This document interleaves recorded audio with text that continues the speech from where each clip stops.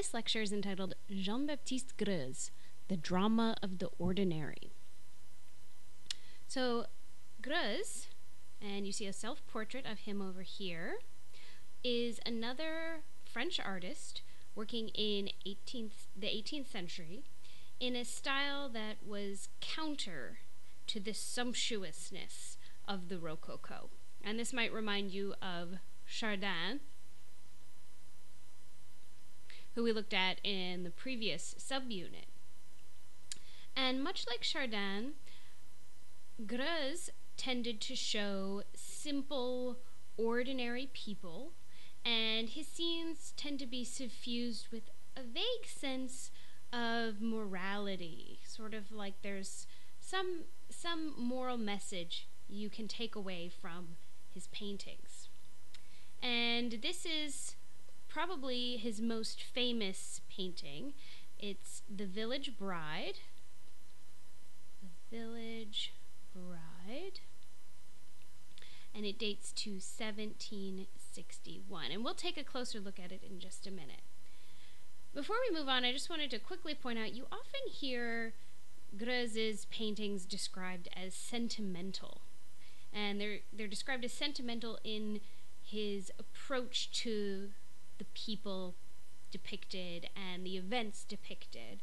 And I think you'll see that he's certainly more sentimental than Chardin was. And Chardin remained a little bit more objective in his approach. So we'll take a look at that comparison as well later on.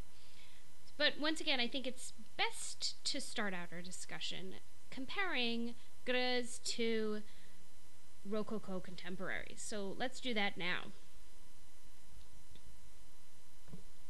So over here on the left again, we have The Village Bride.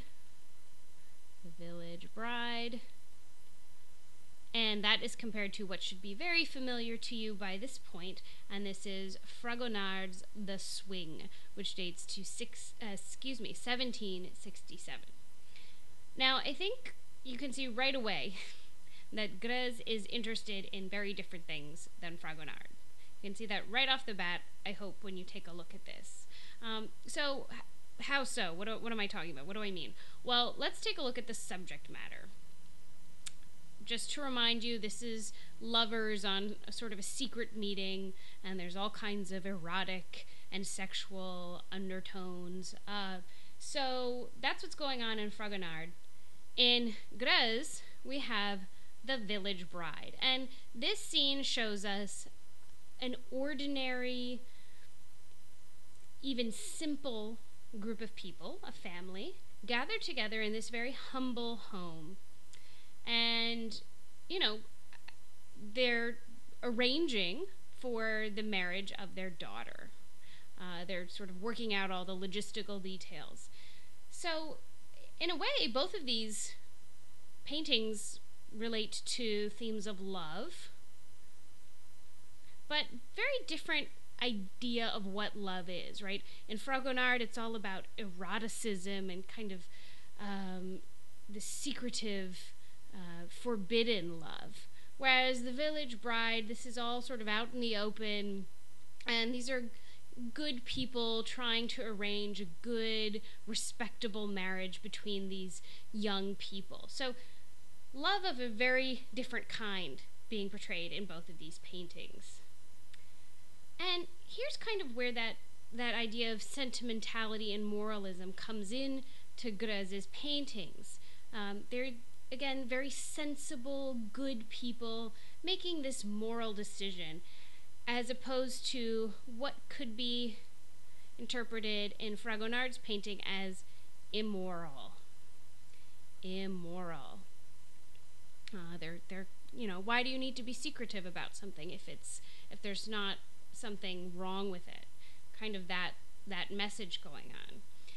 And in Greuze's painting, there's a very sweet story of these people, trying to do what's best for their children.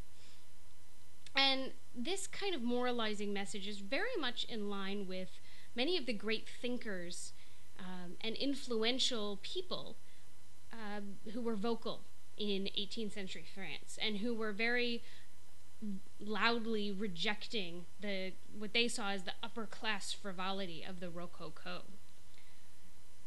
If you take a look at the style here, you'll also see some real differences. Fragonard seems as though, we've caught these lovers in a moment. We've just sort of witnessed them in this setting. Interestingly, if you take a look at the way Greuze has set up his painting, it's almost like these figures are on a stage. It's like a drama being enacted for our benefit.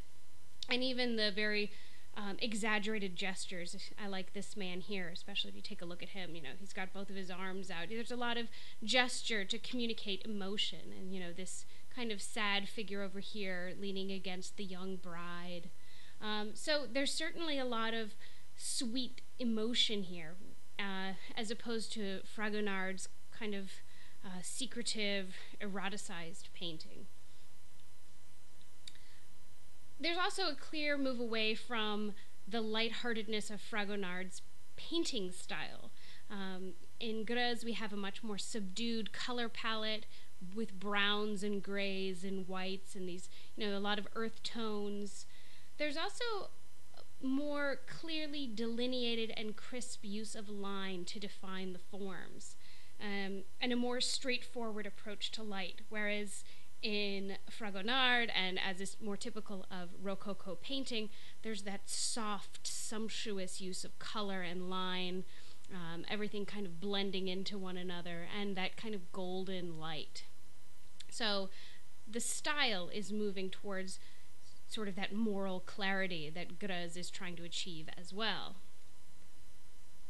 Now let's take a look at Greuze in comparison to Chardin, who we looked at earlier.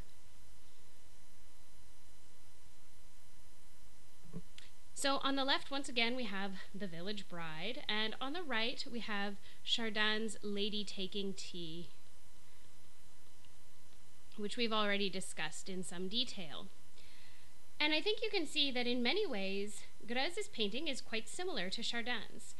Both paintings depict ordinary people in recognizable, everyday domestic settings. They've captured private but dignified moments of these people, and again, that's as opposed to the private, yes, yet scandalous moments of images like Fragonard's The Swing.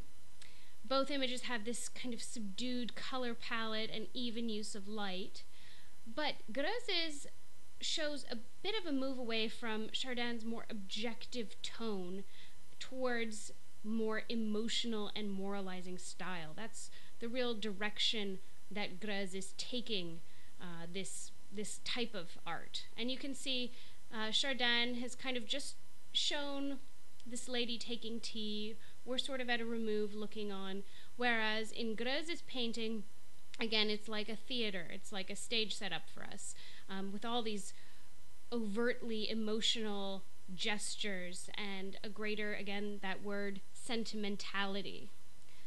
So he certainly suggests the tastes of art and culture that prevailed as the Rococo kind of faded from popularity. And this is clearly a response to the extravagance of the Rococo, which is fading out in 18th century France. And this kind of suggests what will come later on in French art.